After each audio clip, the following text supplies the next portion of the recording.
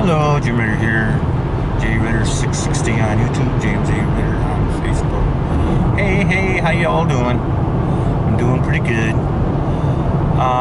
Yesterday we showed the Gateway coming in from the northeast. Now we're going to be showing the Gateway coming in from the southeast.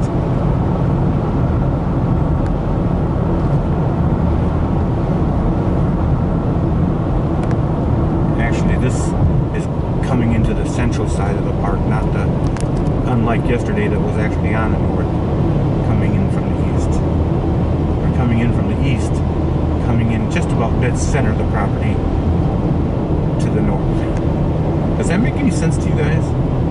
It makes sense to me. And again, the reason I'm doing this as we're driving is because so many tourists in the old days used to stop and pull off and take pictures and try to get themselves killed.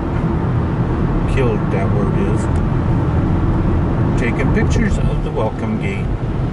So on one side you have Mickey in the trees, and on the other side you have Minnie with the trees behind her.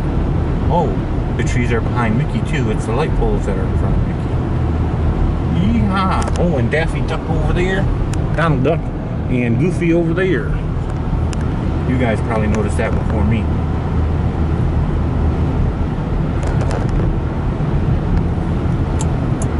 This way, you get to see the Mickey water tower. I'm not positive, but I watch a lot of YouTube about Disney, and I don't know where these people get their information. They're a lot closer to the pulse of Disney than I am, but it is said that the mouse ears are coming down, possibly. Remember, it's only gossip, so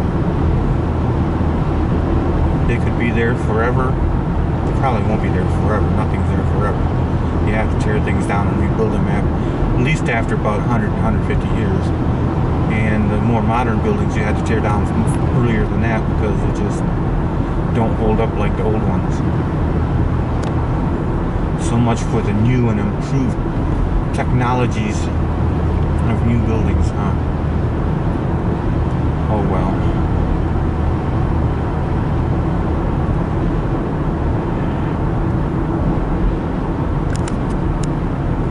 Coming in on the gate. I'm going to have to get my gear out.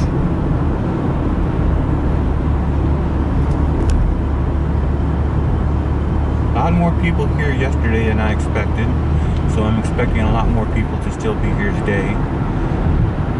People are probably taking extended vacations for their holiday.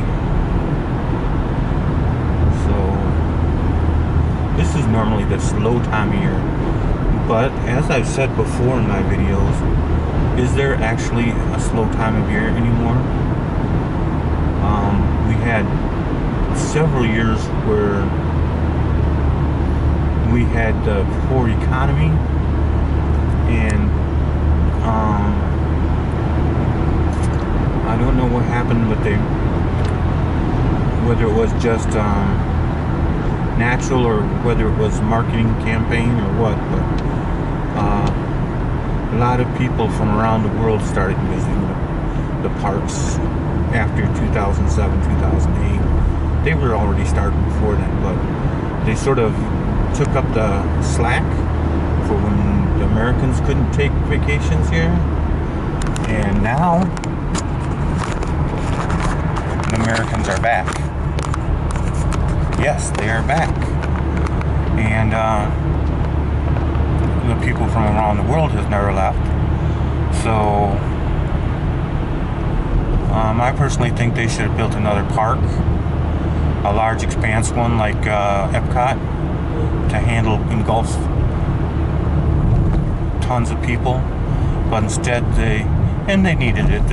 They decided to spend a lot of money on the infrastructure instead, which is needed because we broke down twice yesterday on rides, and the Magic Kingdom and Epcot are the worst for breakdowns, and they're seem to be more and more every day reported.